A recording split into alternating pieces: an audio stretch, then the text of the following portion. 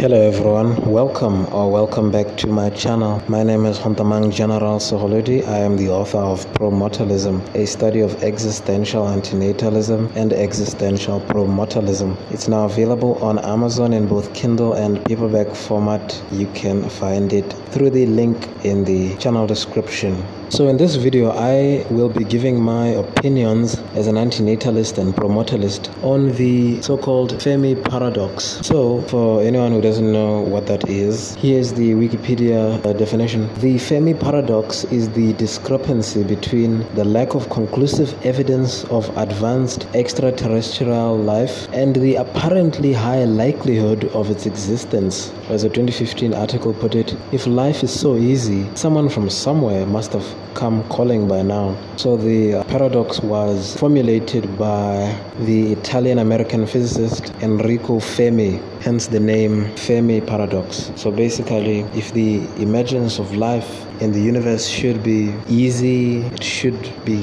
common, then why do we see no evidence? Why does it seem like planet Earth is the only place where life exists? Where is everybody? So it's a very old question. Apparently Enrico Fermi had asked this back in 1950. And of course he is a high profile scientist, so obviously over all these years people have come up with so many different possible explanations for this apparent anomaly. Now, like I said, there's a lot of reasons, but from what I've seen, I think that you can basically just split them into two groups. So the first group of reasons basically just say something along the lines of the emergence of life is actually quite rare, or that the emergence of intelligent life, that even if you do have life, the life you might actually have might be just simple life, just like the animals that we have here. That might be the kind of life that is common, but it's extremely rare to find very intelligent, complex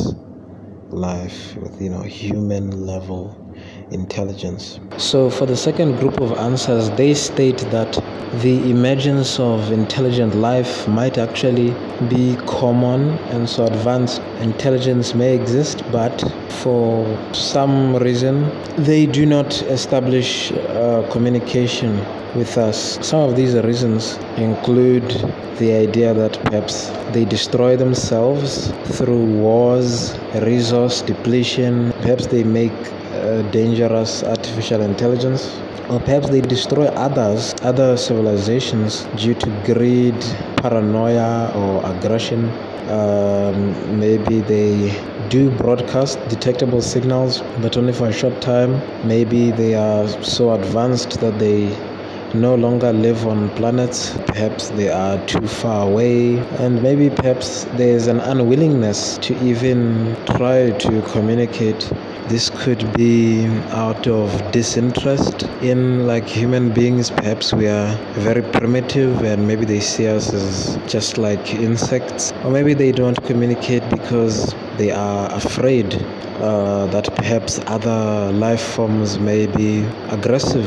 Communication might be dangerous. So between these two categories of answers, I would mostly agree with the first category, which state that it's actually quite rare for life, or specifically intelligent life, with a human level intelligence to emerge generally. As for the second group of answers, I would actually disagree with most of the answers, with the exception of the ones that state that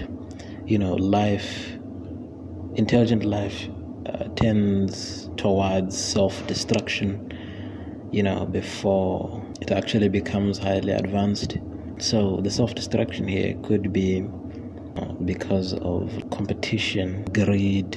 But then another factor that could lead to, I think, extinction, like I said, this is from an antinatalist and promortalist perspective. So besides just the typical reasons that you have, was another reason that in which a civilization could actually just destroy itself would be when ideas of antinatalism and promortalism actually just become, widely accepted.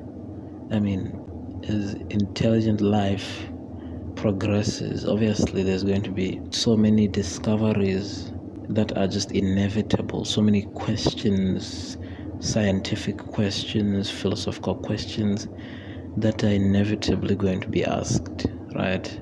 I mean, you can see it here with like human civilizations. A lot of for example, concepts in mathematics were discovered independently by different civilizations in different parts of the world, and maybe in different periods of time. So it just shows you that there's certain ideas that are just inevitably going to be discovered. The more intelligent a species becomes, the more advanced it becomes. So in the early days of any civilization, when they're still primitive, all they care about is just survival, right? That's the only thing that matters. So even though they may be a little more advanced, they use stone tools and weapons. Still, they're not too different from animals. They also just care about survival. That's it. And everything they do, all the technology they develop, is for the specific purpose of surviving and making life easier. But then, of course, it becomes more complex as time goes on. People become more intelligent, skeptical, critical thinking becomes more common, and it's just inevitable that at some point, they will start to question the survival game which nature has forced them to play for, how long the species has existed. That it's in the early days it was all just about survival, but then the world became more modern and comfortable to a point where we no longer had to worry about surviving in the wild anymore. So now the question that we ask is, what's next after that now?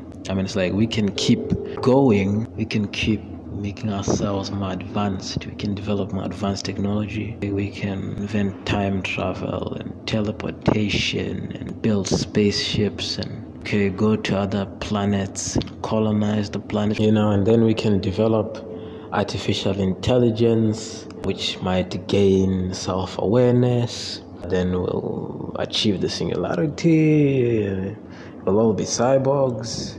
We'll have genetic engineering. Will also be complex. You'll be able to hack your genes. You can do all these fancy things, but it's what's the point anymore?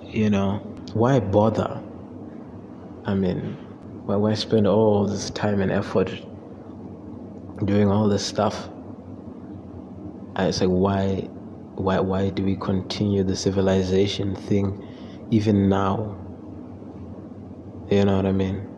Back in our primitive days, we didn't know any better. We were just following instinct, just our primal instinct. Just like wild animals. All they care about is just surviving. But now we're more intelligent, so we can actually question our actions. And we'll just realize the very obvious fact that there's something inherently contradictory about this game of survival which nature is forcing us to play, which is that if there is no life, there's no need to make life easier. The aliens will think to themselves, look at the other planets that never had any life. There were no problems on these planets. There was no need to invent anything to cure any disease. There was no need for politics. And I said there's no need to solve any problems. And so it was just become really so obvious to them that rather than wasting that time and effort doing all these other strange things like conquering the galaxy, they will just voluntarily, just by their own choice, make their own civilization to collapse. They will just bring an end to it, a final end to this meaningless continuation of civilization. So like I said, this is actually a more plausible reason as to why aliens don't waste their time trying to contact other life outside their planet, right? This is more sensible than the other silly answers that I had mentioned earlier. it is more likely that intelligent life essentially just loses interest in the whole civilization stuff and just intentionally self-destructs, just intentionally causes its own collapse. In regards to human civilization, hopefully this is the direction in which we are heading, because we can absolutely do it. We have nuclear weapons, and we've also proven that we even have the capabilities to engineer deadly viruses. So we can do it, and so that does give me hope. It's like, if I was the president of the United States, having access to the largest arsenal of nuclear weapons, I mean, wow. Let's just say I would make very good use of them, and I would get straight to work on day one. You know what I mean? Anyway, so basically that's that's all. I mean, I don't know. I guess I should end the video now, because it's starting to get things are starting to get genocidal. So I should probably stop talking now. So that's the end of the video. As always, thanks for watching.